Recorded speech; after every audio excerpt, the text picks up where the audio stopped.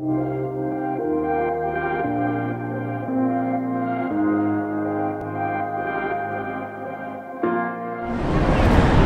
morning, beautiful people. Hello everyone. We're here in the beautiful city of Prague. The weather is fantastic, it's really treating us well. And I'm very excited because my cold, which plagued me in Brno, is actually going away. So I'm really excited for Prague.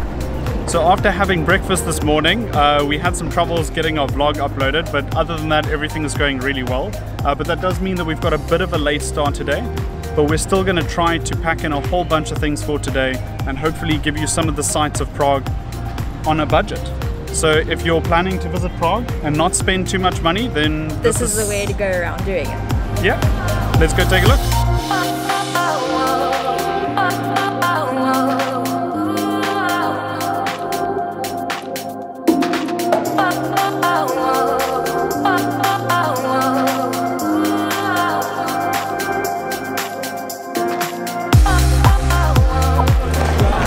First stop is Prague Castle. According to the Guinness Book of World Records, it is the largest ancient castle and it spans a complex of 70,000 square meters, so it's a pretty large area. I believe construction began in the 9th century, so it's pretty old and pretty big. I can, however, say that even on a weekday, today is Tuesday, this place is absolutely packed with people. I mean, I would expect this from a weekend, but this is madness. Can you blame them though? It's a pretty cool castle. So even though the castle was #1 on our budget travel plans, I did pack my drone in for today, and apparently you can't bring the drone into the castle. Even if you plan on not using it, it just can't be allowed on the premises. Which is fair because the castle is used as the presidential residence now, I think. So yeah, just leave the drone at home. It makes sense. So budget friendly, not drone friendly. I'm going to take a wager and say that today is probably the hottest day we've experienced in Europe so far. It's supposed to be 22 degrees Celsius, so but it's not great when you dress with a jersey in case it rains or gets cold because it gets windy. And then you have this beautiful, gorgeous, hot sun beaming down on you. Good times. The city is virtually packed with people, but it's really understandable. It's pretty much impossible to swing a cat around without hitting something that is either ancient, as in from like the 9th century upwards, or just absolutely beautiful.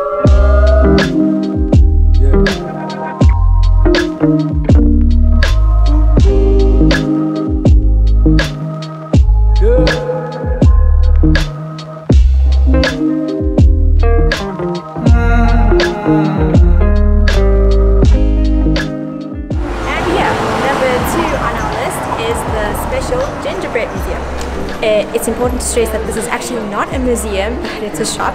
There are a few places in Prague, especially around this quarter, that are called museums, but are actually restaurants and shops. But inside you can buy some gingerbread cookies. It's normally served in Easter, it's like traditionally an Easter thing, but it's great for giving gifts to friends and family, and it's all handcrafted. So yeah, let's go.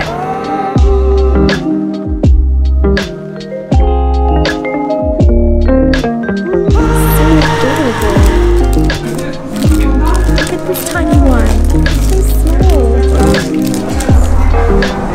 This place is magical.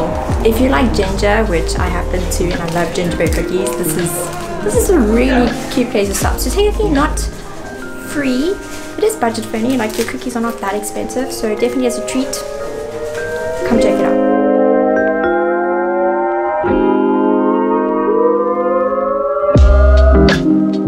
So excited! Got myself some gingerbread cookies.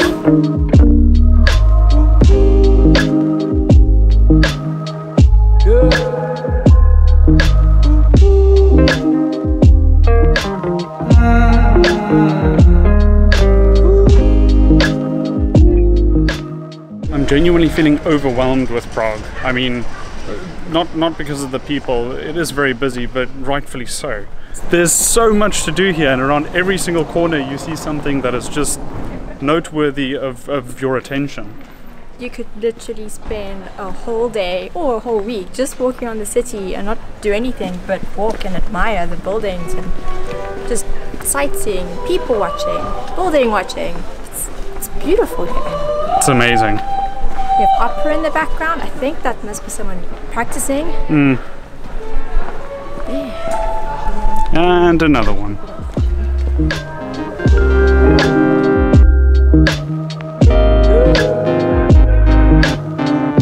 So here we are at number 3 on our list. The John Lennon Wall. The wall became popular after John Lennon's death. The citizens here in Prague decided that they wanted to rebel against the communist government at the time. What better way than to use John Lennon and all of the things that he stood for? So basically overnight they came and plastered posters of John Lennon all over the wall, and the ruling government at the time obviously didn't like that, so they tried to whitewash and cover the wall, but the next day protesters were back and there was John Lennon's face again. And over time people would come and post lyrics of Beatles songs and obviously pictures of Lennon till this day, and now it's become a symbol of peace and love. And freedom. And selfies.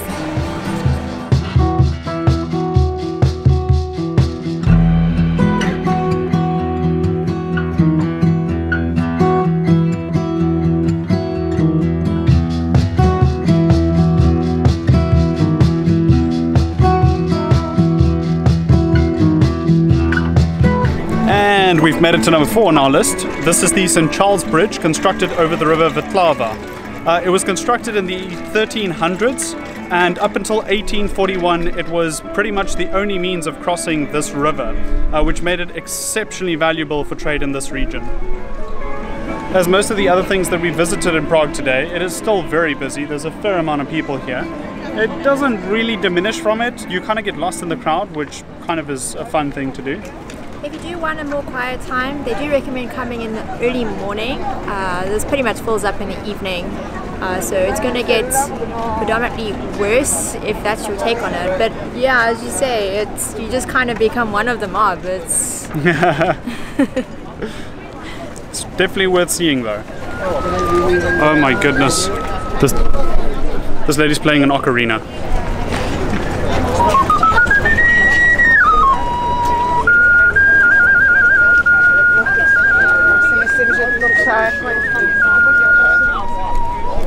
I can feel the magic.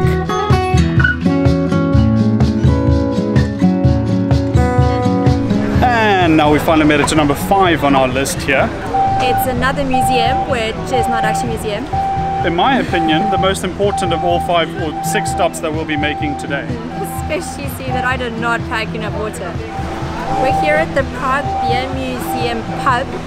So it's a really special place in that they serve over 30, I think it's 30 craft beers, all on tap, which is pretty unique here in Prague. Even though beer is such a big thing, there are a few places where you get so many craft beers.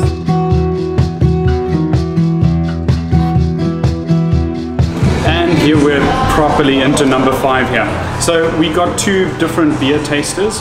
The first one is going to be a flavors one, which is like a type of fruity and different like strange beers. And then we just have like a mix of their recommended tasters. We'll start with the fruity beers, and then after that we'll do the normal beers. Ooh, that's yummy.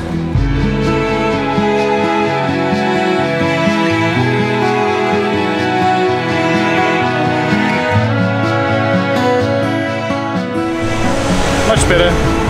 Now we can go get something else to do, something else to eat, something to see.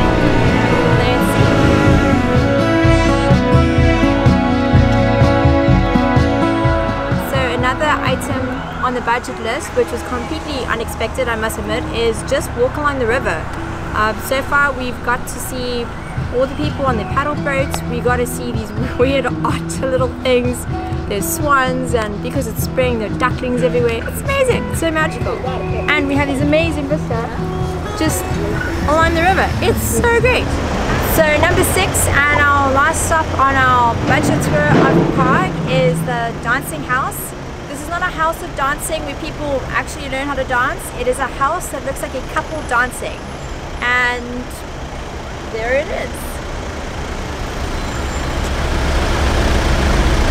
So, seeing that you're walking along the river, you may as well just stop by and have a look at the weirdness of it.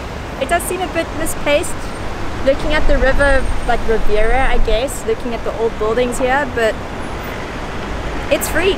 It's not really my idea of a pretty building. My idea is definitely far more the old buildings that you see behind us here.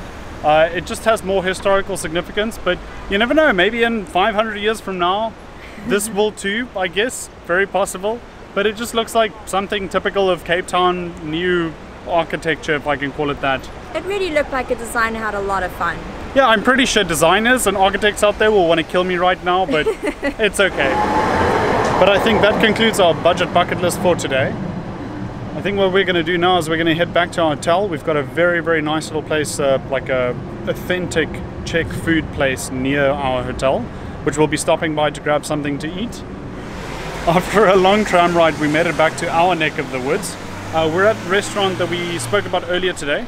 It's basically a place called Uban Setu, or I don't really know how to pronounce that, but I'll be linking it down here. It's pretty authentic in terms of Czech food. I'd say it's authentic because the waiters don't really speak English either. It's always a good sign, isn't it? And like, I think about 70% of their menu is just duck, which I'm told is pretty common here, so yeah. But we'll take you inside and let's see what we can find to eat. Oh my goodness, I think everything's reserved. Everything's reserved. I'm very happy that they accommodated us. Every table in this place is booked out, but they still gave us a table just for the time being. Our food just arrived. We've got... I got the duck. I have to have the duck. Specialty. This is duck hot goulash with some dumplings. Bread dumplings.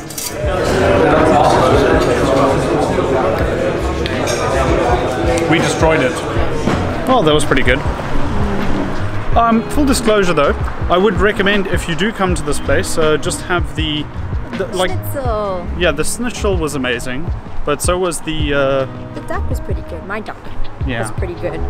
But the duck burger that we had a couple of days ago was absolutely amazing. That was definitely the best so far.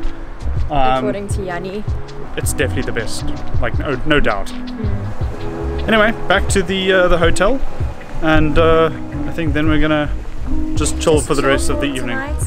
And we're back. We made it back to our hotel room. As you can see. Yeah, I think overall we had a really good day. A lot of the stuff that you can do in the city is luckily free of charge. And I mean, it doesn't cost any money to walk around in this beautiful, beautiful city. And it's still extremely enjoyable. Yeah, a little tip though is definitely try to do most of the things earlier rather than later. The later you go, the more people there are. It does feel like there's more people here than in Munich, but everyone is in these like tightly packed groups, which is mainly like the tour groups. So you'll often see people with different colored like caps and someone with like an umbrella or flowers. So there are lots of people, but they're in these like close little packs. But I think we are pretty much exhausted from all the walking today. So I think what we're going to do now is just relax a bit and enjoy the rest of the evening. Thanks for stepping away with us here in Prague. It's been amazing. We've had a good time. Stay awesome. We'll see you next time.